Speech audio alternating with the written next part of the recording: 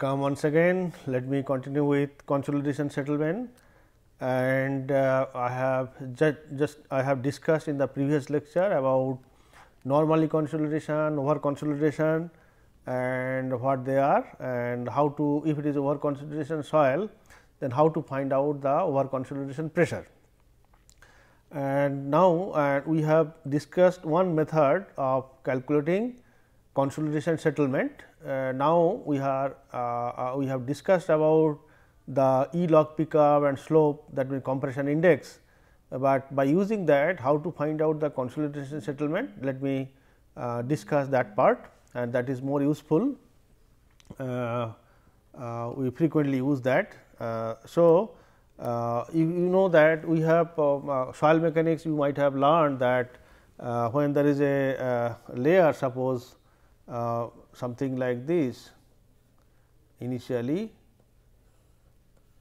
and this is solid and this is void, and then because of the consolidation, so it happens like this, this become void and this is solid, solid will remain unchanged. So, this is actually your delta H. So, delta H and this is H, this is one dimensional consolidation if you consider. So, delta H by H 1, that means delta H by original thickness, it will be nothing but delta E by 1 plus E.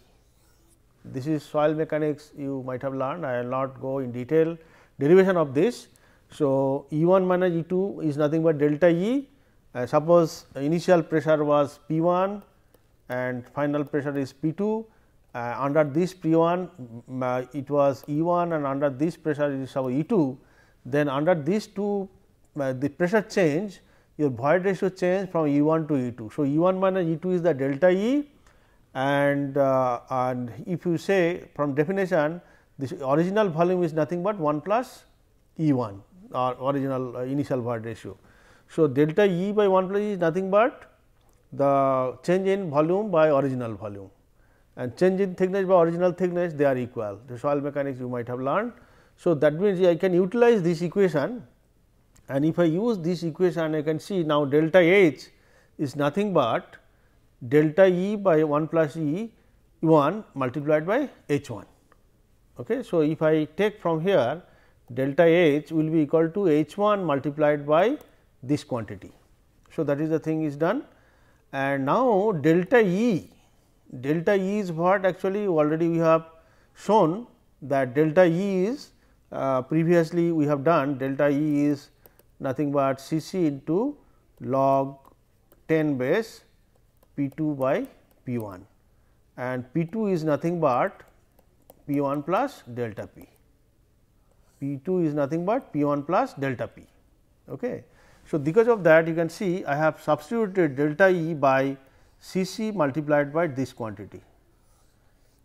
So, that means your equation become now C c multiplied by thickness, compression index of the soil multiplied by thickness of the layer divided by 1 plus E 1 and multiplied by log P 2 by P 1, and P 2 is nothing but P 1 plus change in pressure divided by P 1. So, this is the equation, that is very well known formula, the log formula called that consolidation, to find out the total consolidation settlement by using log formula.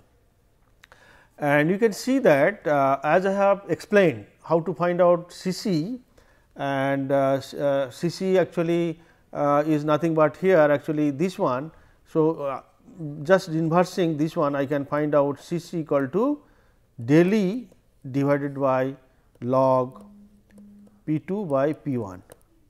That means, if I have the E versus pressure data, then if I plot in a semi log for a particular normally consolidated soil, then I can get the this is not del T, this is C c, sorry C c, I can get the C c like this, and that is one unknown to find out settlement. H 1 will be thickness of the layer, total consolidation layer thickness will be known, and initial void ratio also will be known, can be determined, and P 1 is what, nothing but initial overburden pressure. That means, if there is a soil layer something like this, suppose this is the ground surface and soil layer is like this. So, if I want if there is a consolidating layer here, then present overburden pressure at this point I have to find out. How to find out this one? I will find out weight of the soil above this. So, that is your nothing but overburden, present overburden. So, gamma 1 H 1 plus gamma 2 H 2, and when there is water table, then you have to use effective unit weight obviously. So, by this way we can find out P 1, that means, if soil unit weight and all profile soil profile is given, then I can find out what is the present overburden pressure in the middle of the clay layer. And delta P, that is the only unknown now, delta P. So, delta P is actually I will discuss separately. So, that means, suppose delta P is known, suppose, then I can find out this, and if by using CC from here. But many a times that calculation of CC from the E log P curve, actually it is good to use, but there are also several other alternative, and people over the time given many empirical equation, and one such equation given by Terzaghi. If you know the liquid limit of the soil, then you can approximately find out CC by using this equation. That means, CC is nothing but 0.009 liquid limit minus 10, and liquid limit, suppose if it is 40, then 40 minus 10, then it become 30, 30 multiplied by 0.009, that means 0.27. Okay. So, that means, if you know the liquid limit of the soil, then you can also find out approximately the compression index by using this empirical equation. There are so many also in the literature for different types of soil, different CC formula also available, one can use it, but for the time being in our course, if E versus pressure data is not available, and if you have the liquid limit, then we can use by using this equation to find out the CC for calculation of consolidation settlement by using this. So, ultimately your consolidation settlement equation is this one. What is this? CC into H by 1 plus E log 10 base P 1 plus del P by P 1. So, this is the important one has to remember.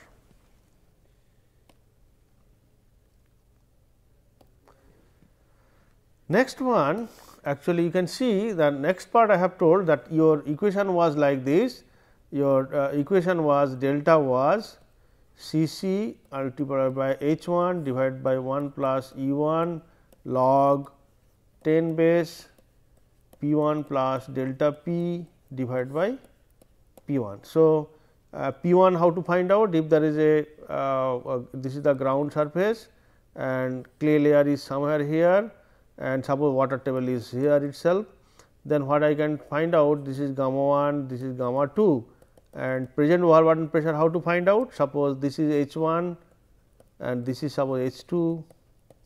So, it will be gamma 1 minus gamma W multiplied by H 1 plus gamma 2 minus gamma W multiplied by H 2, that gives you P 1. That means, at the middle of the clay layer, what is the present overburden pressure because of the self weight of the soil. So, that is your P 1, and that means, P 1 is known, but if the soil data or unit weight etcetera is given, then what is the del P? The del P has to be estimated. So, del P is the increase of pressure at the middle of the clay layer due to the load applied through the footing. That means, what actually this one? Let me so suppose this is the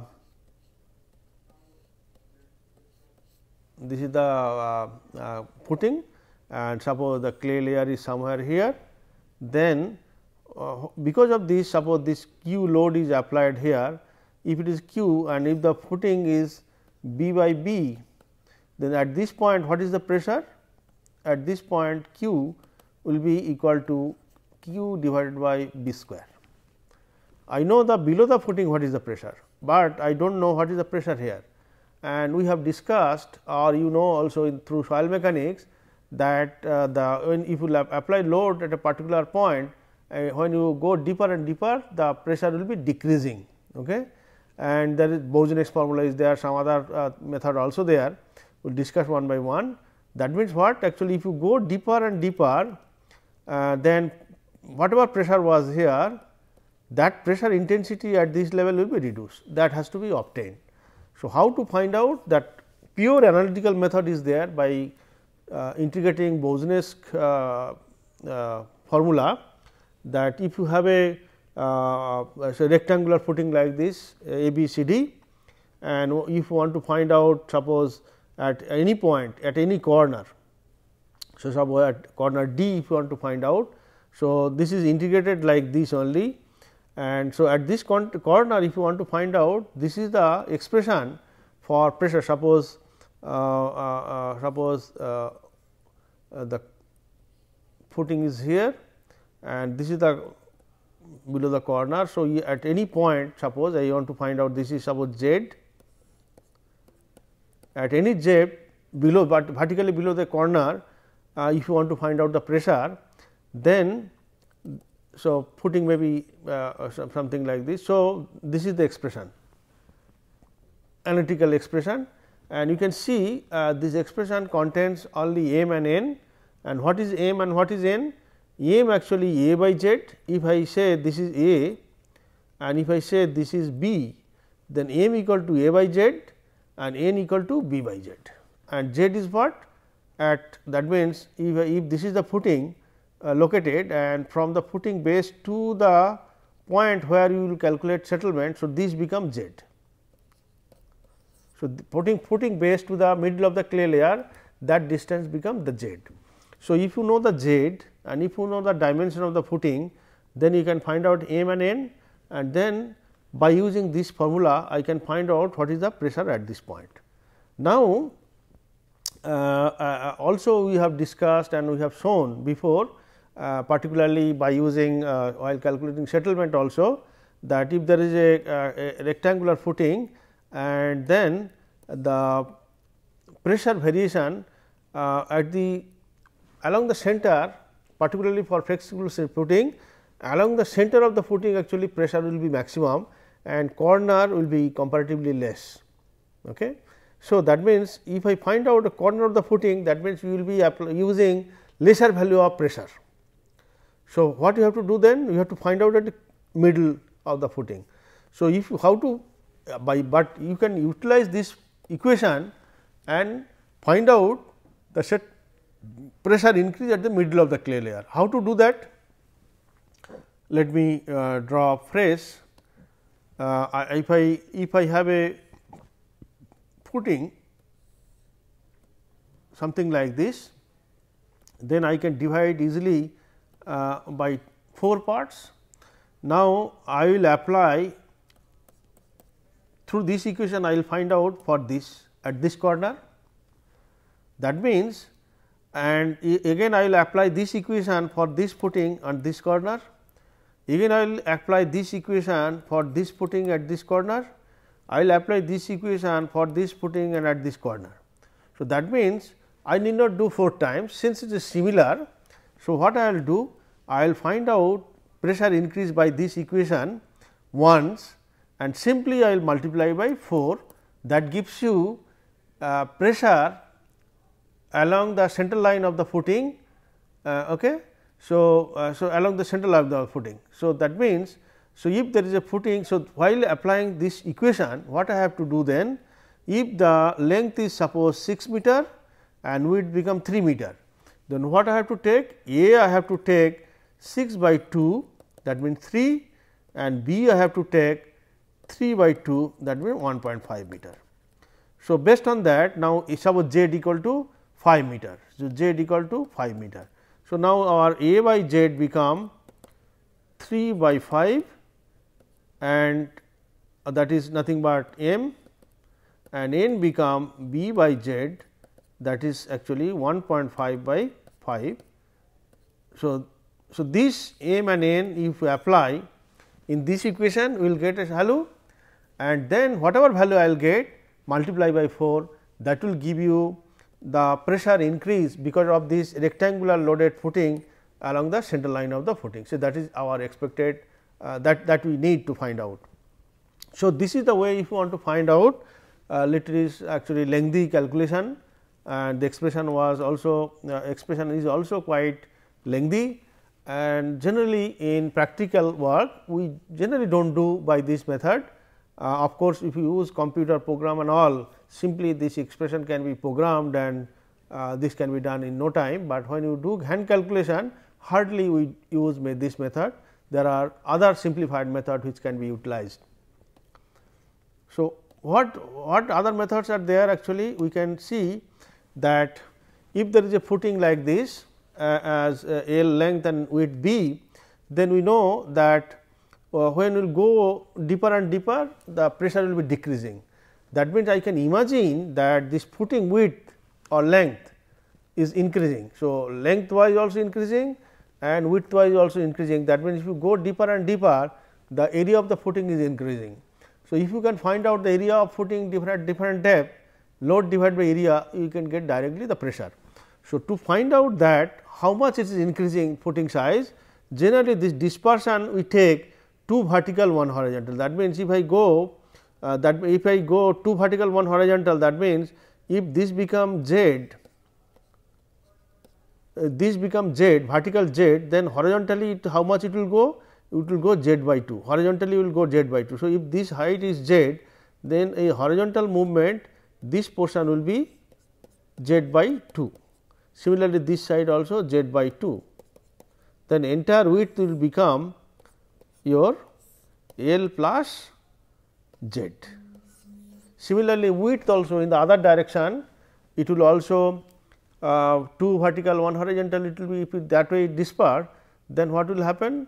Both sides will be z by 2, ultimately this width also become, new width will become B plus z. If I know this and if I know the loading of the Q loading, so Q divided by B plus z multiplied by L plus z, by this way I can find out what is the pressure at this point, and this pressure actually very much approximate, but many times if it is a little deeper soil, then we will find out that by using that whatever expression we have shown, by that way whatever value we get, and by this way also value will be by and large similar. So, that means one can use this, but frequently hand calculation when you do, then automatically it is our tendency to quickly assume a dispersion. Sometimes the soil is this soil is deeper stiffer, little better soil, this dispersion can be little bit, we can change different values also, but most commonly used dispersion is 2 vertical 1 horizontal, but this can be according to the soil type, this can be different values can be taken, but generally we take 2 vertical 1 horizontal. And if you take 2 vertical 1 horizontal, then at a depth z from the footing base, what will be the width and what is the length of the footing? Width will be B plus z, length will be L plus z. That I will show in the next figure, you can see. So, this is the figure, suppose both length and width is shown here.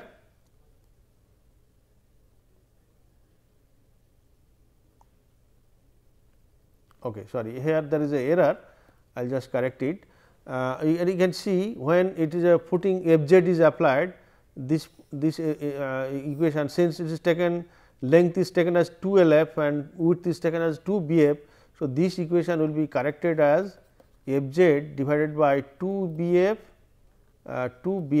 multiplied by, oh sorry, this is totally wrong, this is 2 B f multiplied by 2 L f, or it is nothing but f z divided by 4 B f L f.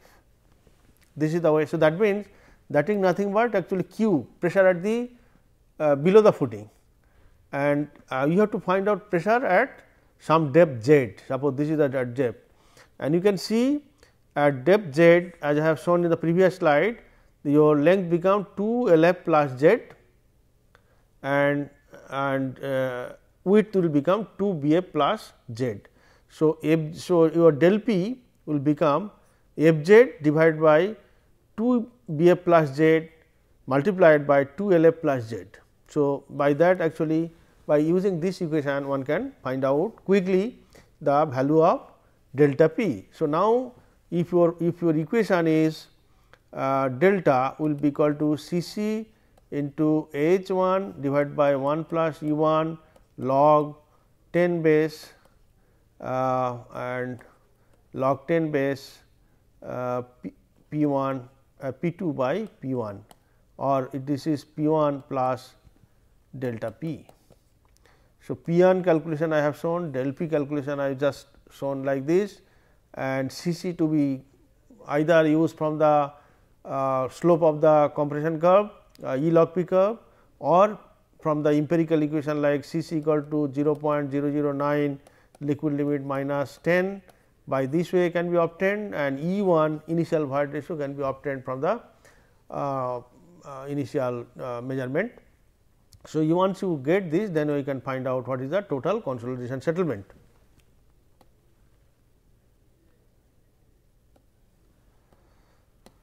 So, now one problem, a soft normally consolidated clay layer is 10 meter thick and with a natural moisture content of 45%. The clay, that means natural moisture content is given.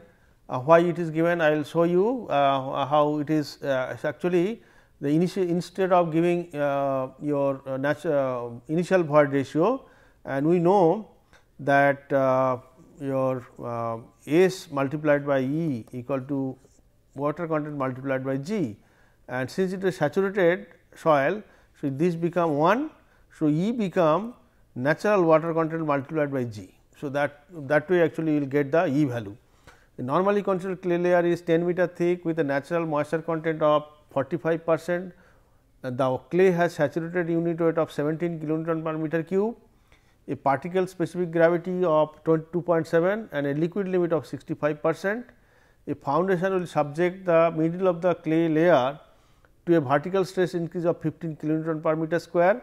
Determine the approximate value of the consolidation settlement of the foundation if the groundwater table is at the ground level. That means, your footing was something like this, and it is suppose resting on this, and this is suppose 10 meter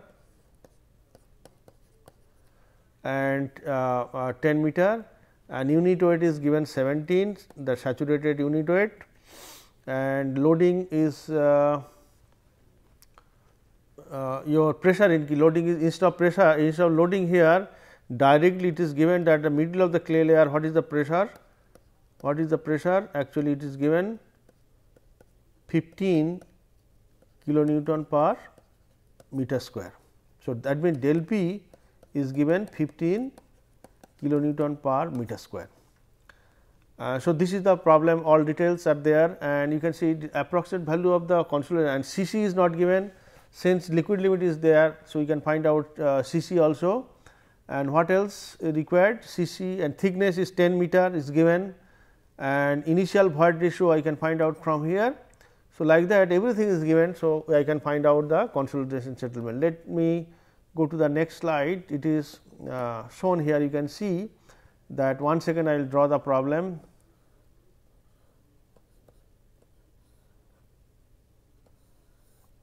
And suppose clay layer is 10 meter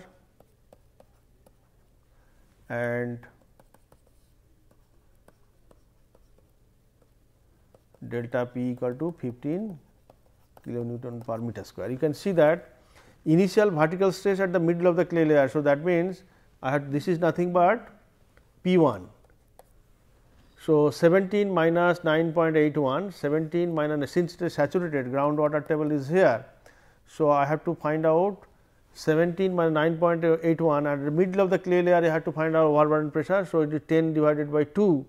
So, if I do this, this value comes 35.95, and final effective vertical stress will be this will be P 1 plus del P. So, since del P is already given, no calculation is required. So, 35.95 plus 15 become the del P. So, it become 50.95 kilonewton per meter square, and initial void ratio, as I have told you, that E 1 is nothing but W into G. This is 45% and 2.7 is the specific gravity. So, it become 1.215. So, your delta H become and C c become, you can see 0.009 65 minus 10, this is liquid limit, 65 is the liquid limit minus 10. So, it comes 0.495. So, this is actually C c and this is actually H, this is actually E 1, this is actually P 1, this is actually del P and this is also P 1. So, if you put all those values, then if you calculate, it comes 0.338 meter. So, approximately sorry, it will not it will be 338 millimeter. So, if you convert into millimeter, 338 millimeter. So, it is nothing but actually you can say approximately 34 centimeter also. So, this is the way actually one application I will just showed you. Next thing is, as I have told you that the soil can be, this is actually whatever calculation we have done, this is based on normally consolidated soil, but if the soil is over consolidated, then your as I have explained that when there is a soil is over consolidated, generally we use a model. Model means what? I find out, suppose pre consolidation pressure here, this portion curved, this is also curved. So, I put we generally take from up to pre consolidation from one straight line and from here to here another straight line, though it is actually curved, but up to this will this is P c pre consolidation pressure, beyond that one curve and this is another curve. Now, suppose your P naught is somewhere here or P 1 was somewhere here or P naught suppose not dash is here, and you have applied del P in such a way that it did not cross the this P c. That means, suppose your del P is somewhere this much. If it is so, then it has P naught plus del P, P naught plus del P is less than P c. So, P naught plus del P, that means, it did not cross the over consolidation pressure. That means, you are recompressed, this portion is nothing but recompression. Pre-consolidation pressure means what? Before that whatever you are getting, that is once it was consolidated, now it is recompression. So, this slope actually is shear and this slope is C c. So, now this portion consolidation I will consider like a consolidation settlement, but with a shear value. You can see shear multiplied by H divided by 1 plus P log 10 base P naught plus del P by P naught. This is nothing but our normal log formula I have used. With what I have done, I have changed only instead of C c, because it is compression taking place in this zone, recompression zone, I have used only shear. So, different soil will have different shear values actually, if it is related to C c also sometime 1/5, 1/4. So, that value can be taken, and otherwise shear can be obtained from the laboratory, and then P naught can be obtained from the calculated, and del P also can be calculated, and based on that one can find out the consolidation of the over consolidated soil when your P plus del P is less than P c. That is the formula. If it happens otherwise, that is, if your P plus del P, so as I have shown the model, let me draw once again. Let me draw once again. The model is something like this. This is suppose P c and this is suppose P naught, and your del P suppose applied in such a way that it is going here. This is suppose del P. If this is del P, then you can see P naught plus del P is crossing the del P c, that means, it is crossing this one, and the settlement will be linear from here, again linear from here. So, because of that, what I can do, instead of using formula once, I can use formula twice actually. I will consider P naught to P c once calculation and P c to this one, P c to P 2, P c to P 2. So, for that actually you can see, if when I will calculate from here to here, that means shear will be used. I have used shear and H 1 plus E naught log, and you can see P naught already there plus del P is how much here? It is not del P. So, it is P c minus P naught. What is del P here actually? P c minus P naught, P c minus P naught, this is nothing but del P for this equation. When I will calculate this portion, when I will calculate this portion, del P is nothing but P c minus P naught and divided by P naught. So, that means I have considered consolidation for this zone. Now, I will calculate for calculation for this to this portion, and here when the consolidation taking place in this zone, I will be using C c and again same thickness 1 plus E will be there log 10. Now, I will calculate from P c, and you can see P naught plus del P, I am once you P naught plus del P, that means I am reaching here, and already I have taken effect of P c. So, P naught plus del P minus P c. So, that become this one will be nothing but from here to here it will be nothing but P naught plus del P, P naught plus del P minus P c pre consolidation pressure. So, that become del P and this become initial pressure. So, initial pressure this become del P in the formula P naught plus del P by P naught. Now, if you simplify this one little bit, you can see this equation, this P naught get cancelled. So, P c by P naught plus and C r, and here actually C c 1 plus E log P naught plus del P by P P c.